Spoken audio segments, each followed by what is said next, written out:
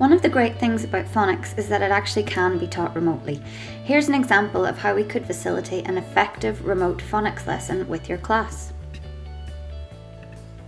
Let's just revise our terminology so you're sure of our focus. Phonemes are those smallest units of sound in spoken language, and graphemes are what we represent these sounds with in print. So, with your phonics instruction, we start with the phoneme, then introduce the corresponding grapheme. Keep it simple, tell the children what they're going to need, so maybe a pencil and some paper. It's helpful to connect the experience to a text, so pick one that aligns to your target letter sound. For example, the snail and the whale is ideal for the A phoneme. Start with revision and revisit all the graphemes the children have already tackled. Flashcards can help. So hold up a flashcard of a previously taught grapheme one at a time. You might have an image of an ear on the screen. Invite the children to shout into it. Next, introduce the new sound. Just the sound, no grapheme yet. Ask the children to look at the shape of your mouth when you're making the new sound. If they have a mirror handy, they can look at the shape of their own mouths. Or, if you're using a platform like Zoom, perhaps the children could put on their cameras and explore their own mouth shapes on the screen. Following that, the next step should be blending. Again, sounds are still the focus, no graphemes. Choose 3 to 4 words with the target sound, like rain, hail, and aim. Say each word very slowly and see if the children can blend the sounds together to make the word. Give the children a short definition of the word and put it in a sentence for them.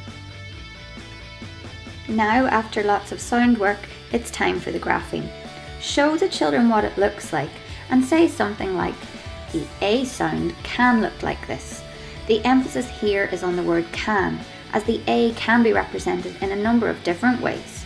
Following that, you could put a range of flashcards with the letters on the screen and see if the children can find the A cards. Encourage them to touch the screen. Next, we want the children to experience some success at reading using their new grapheme. Time for some decodable words. Model some blending and invite the children to try along. Following that, it might be a good time for a game or some word sorting to reinforce the learning of the new grapheme. There are plenty of excellent interactive phonics activities online that would work well here, regardless of what platform you're using. Don't forget to keep it fun. Remote learning needs that element of play too. Word sorting activities are relatively simple to create. Call out a range of words with both the long sound or the short sound. The children have to decide whether the word contains a long A or a short A.